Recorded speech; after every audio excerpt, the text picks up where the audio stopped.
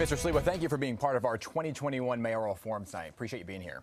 Let me make mention that PIX 11 has been the fairest station in giving coverage to both my opponent, Eric Adams, and myself. I appreciate that. And Mr. Sliwa, I want to start right now with some of the numbers from our latest poll that was just released today.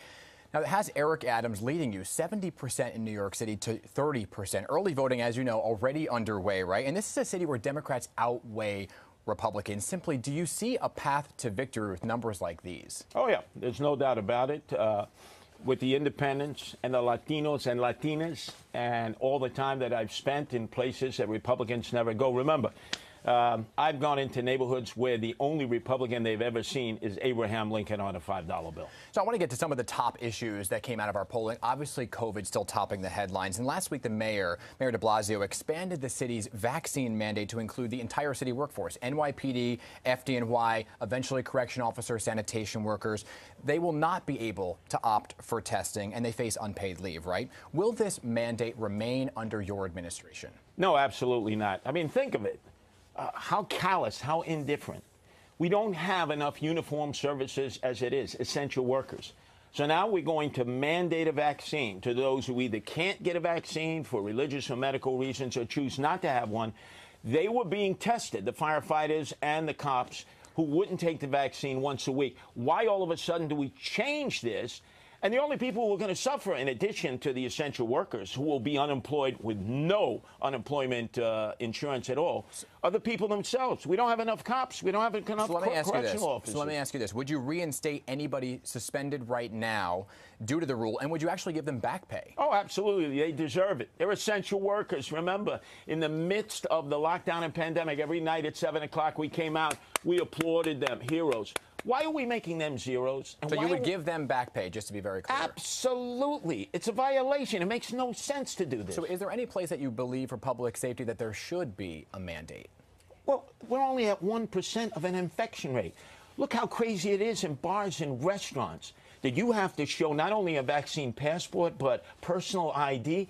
I went to vote on Saturday. You didn't have to show anything. You don't have to show an ID. You don't have to show a vaccine passport. You don't have to be vaccinated. And plus, if I go across the Hudson to New Jersey in order to get a cheeseburger and fries, I don't have to show anything. So let me ask you a question. Is the air different in Jersey than it is in New York City? So how do you stay ahead of the pandemic then, sir, if you're against public mandates like this? Well, stay ahead. We're so far ahead. Things are returning to normalcy, and all that de Blasio is doing, like Michael Corleone on his way out, right? He's settling all scores. And Eric Adams is his teammate and his partner in this because he would essentially keep the mandates every step of the way. Your opponent has actually said that he doesn't believe that you, sir, are in fact vaccinated. Are you vaccinated? Oh, boy. You know, this guy lies about me every step of the way. You see my vaccine card? So you have your vaccine card right there. Thank you for showing us that. Jacob Javits Center, 2 Pfizer shots. This guy calls me a liar, a fraud, a racist. Oh, that's what he called Andrew Yang, too. Will you also be getting the booster shot? Yes, of course. Look, I'm 67. I've had all kinds of problems in the past. Shot 5 times with hollow point bullets by the Gambinos, prostate cancer, ileitis, colitis, chronic Crohn's disease. You're damn right I'm going to get the booster shot. Understood, sir. I want to get to some other of the top issues that came out of our polling, and that one of those top issues was crime. 34% of New Yorkers say crime is, in fact, a top issue. Now, subway ridership, we know, is growing, but so is the trend of subway crime. So I just want to give you some numbers here. Last month, we saw 68 additional incidents of crime in the subway compared to the same period in 2020. Now, we're talking robbery, grand larceny, felony assaults. Where do you think the crime is coming from? It's coming from the fact that police are not enforcing the laws. And most importantly, there's fare evasion going on all throughout the system. People are coming in and out like it's the Irish sweepstakes, many of them who have criminal intent.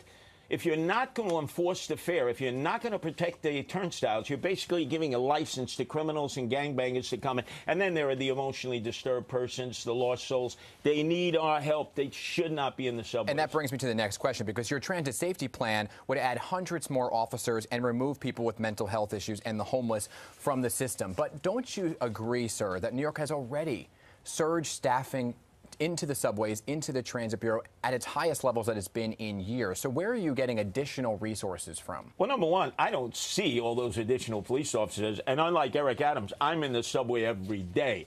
Secondarily, it is a priority. Every New Yorker says it's all about public safety. If you don't make the subway safe, then obviously people are not going to use it. They're not going to enjoy the nightlife, the cultural aspects of New York City that are beginning to open up with Broadway and off-Broadway.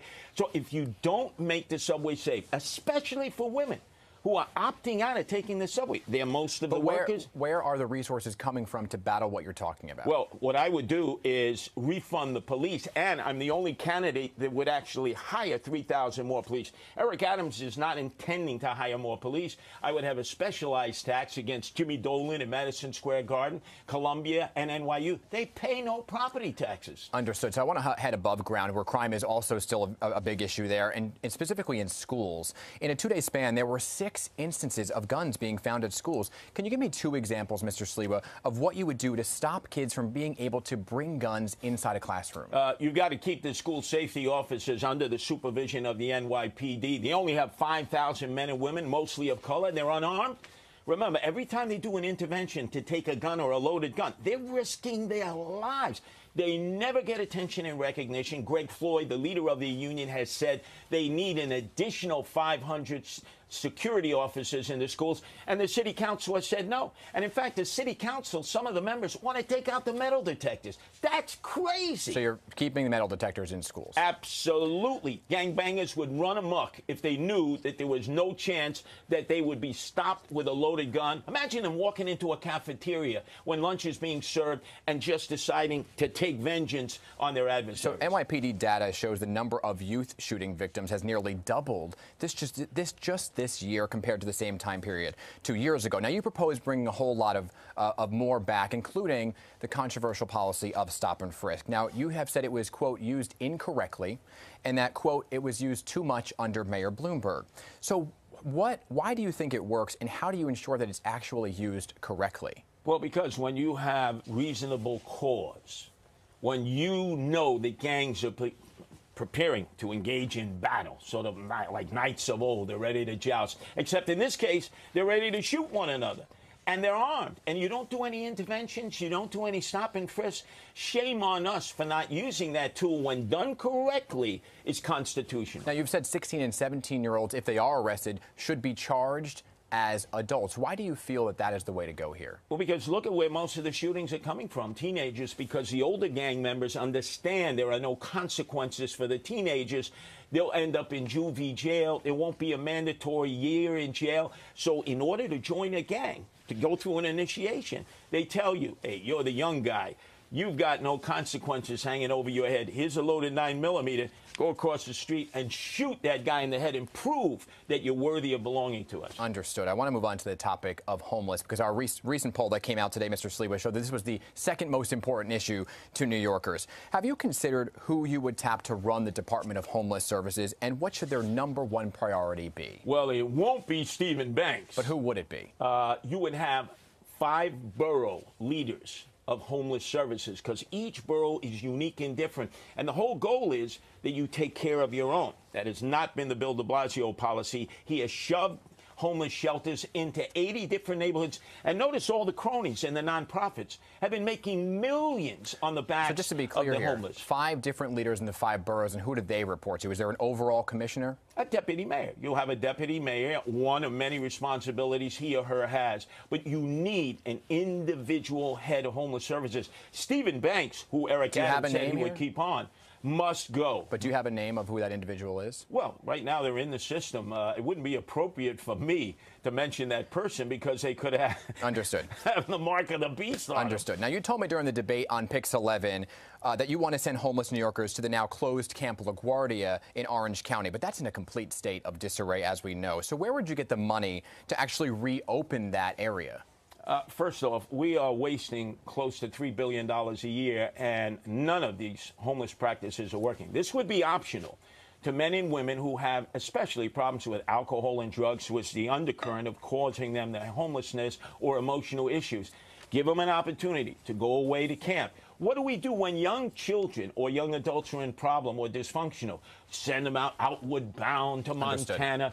The wealthy will go on retreats to the Berkshires or the Catskills. When you need drug rehab in your middle class, same thing. Why wouldn't we offer that opportunity to men and women who are single, able-bodied, and we can restore them and get them back on track? Understood. I want to talk about the Civilian Complaint Review Board for a moment. They just ruled that 65 NYPD officers were guilty of misconduct for their actions during last year's protests, of course, following the killing of George Floyd. How would you discipline those officers, and what are two specific reforms that you think the NYPD currently needs right now? I tell you what, the mayor needs to keep his nose out of the running of the police department. If you appoint a police commissioner, it is his or her job to oversee the department, not the mayor.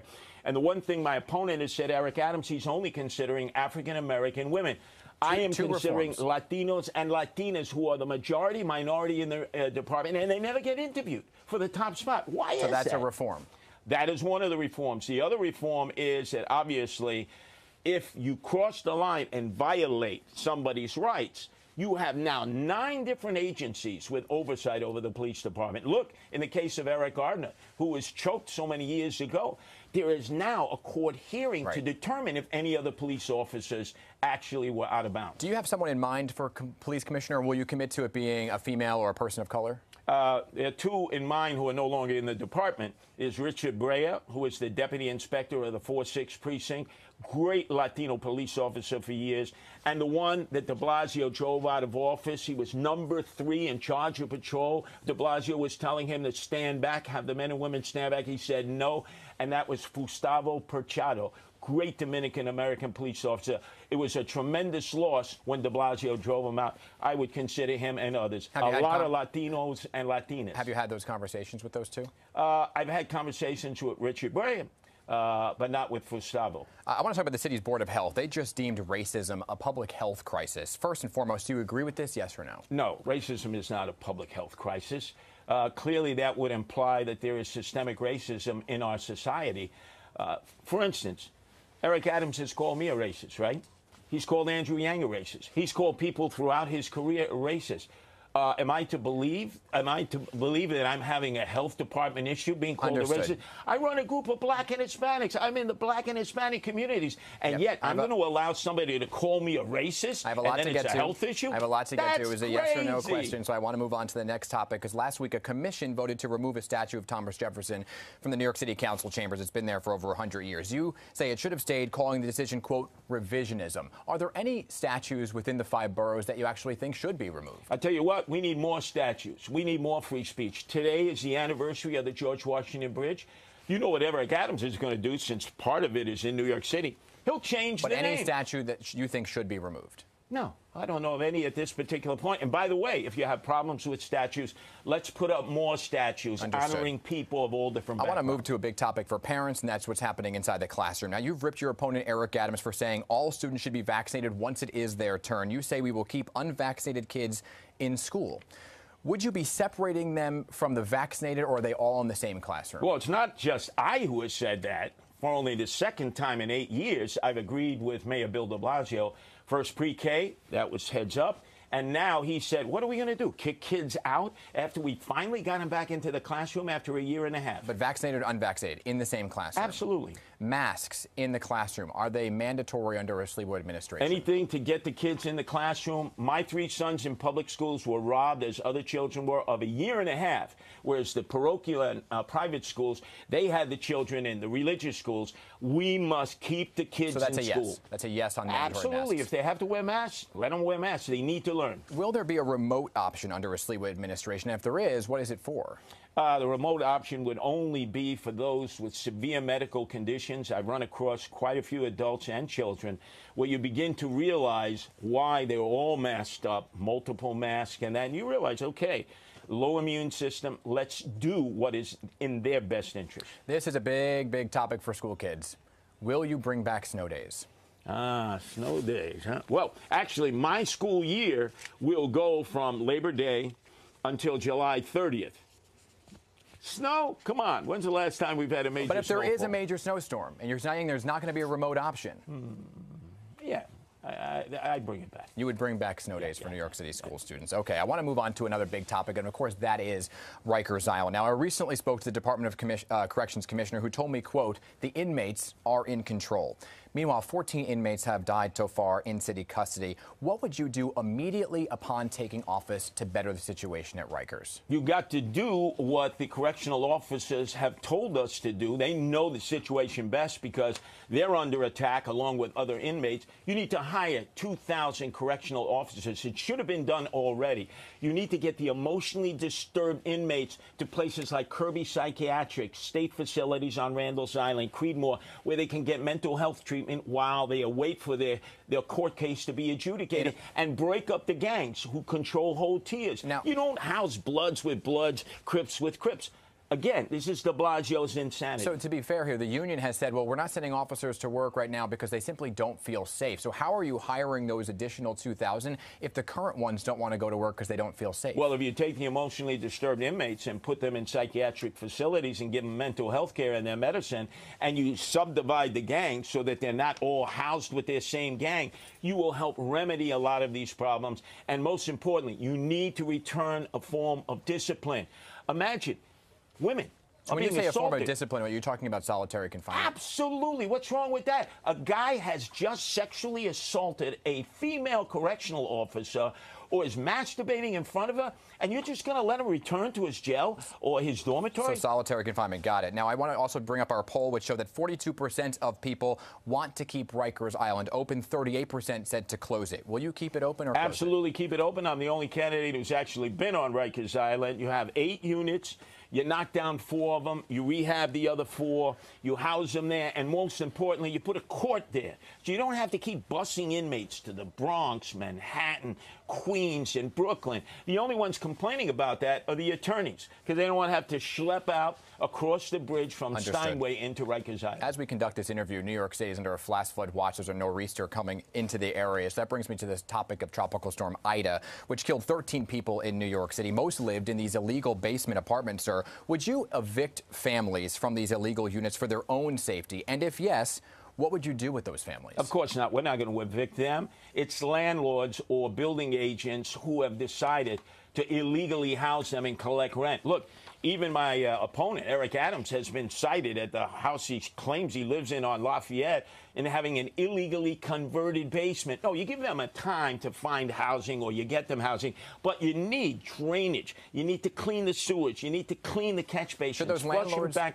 those landlords face fines for those illegal units? Absolutely. They knew they were breaking the law. They know what the specifications are. Give them a little bit of time to correct it, but after a while, you know, the Department of Buildings has got to be answered. Eric Adams hasn't even answered the Department of Buildings that accuses him of having an illegally converted basement.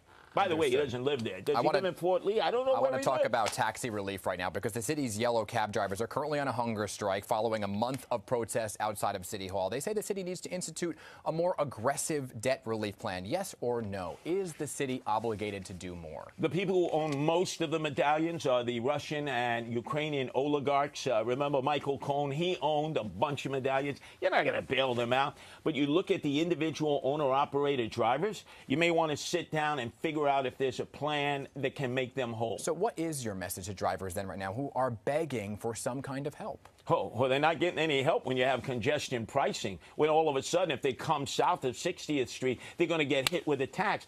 They're not getting any relief with all the speed cameras that are everywhere. There'll be over 2,000, courtesy of Bill de Blasio, outgoing mayor. And by the way, they eliminated speed cameras in Long Island and in New Jersey in 2014 because it didn't provide safety. It only generated revenue. And you are talking about what's happening on the streets, which is a perfect segue to this next topic. A group of neighbors just filed a legal challenge against the city. They say the plan for permanent open restaurants will lead to congestion, noise issues, an abundance of trash on the streets and sidewalks. Obviously, many still have flocked to so many of those outdoor dining setups, right? Will you continue with the plan for permanent outdoor dining? Well, some of them, you could land a 747 and house them. You know, it's almost like a Quonset hut.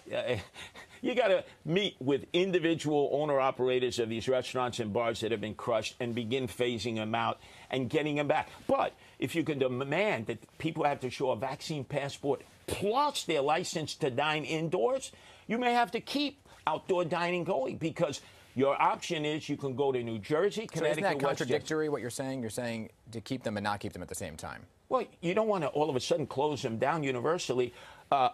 Outdoor dining spot by outdoor dining spot. I've seen some of them that are so large, and many of them that are no longer used. They should definitely come down. A yes or no here. We're almost out of time, so I want a yes or no here. Does the city need more bike lanes? No. If you use it, you keep it after a year. If you don't use it, you lose it. Understood. And obviously there is a lot going on in the world of politics. New York State facing an election next year as well. Out of the Republicans being floated for the gubernatorial nomination, who do you see yourself supporting and why? I want them to have a spirited series of debates so that I can see for myself who seems to be the best candidate. We have three right now. We have, obviously, the congressman from Long Island. We have Mannarino. We have Giuliani. Let's see them engage in forensic debate, and then I'll be able to make my decision. But it will be one of the Republicans. Yeah. None of the Democrats have an appeal to me who have announced so far. They're just going to carry on more of the policies of Cuomo and de Blasio and the far left. Mr. Sliwa, we are out of time, giving you both equal time. Thank you so much for being here tonight. Appreciate that.